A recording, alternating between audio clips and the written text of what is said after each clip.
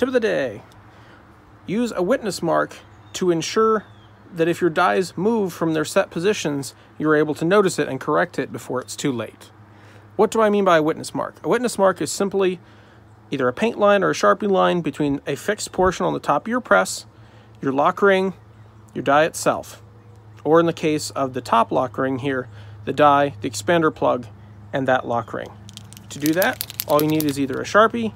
In this case, I'm going to be using this Milwaukee Inksol paint pen. We'll simply take that, make a little white mark here, up on the lock ring, and up onto the actual die itself. If you attempt to clean this, this will come off. And I'm going to repeat the same thing on the top of the die for that lock ring. See if I can get in there. And on the expander plug.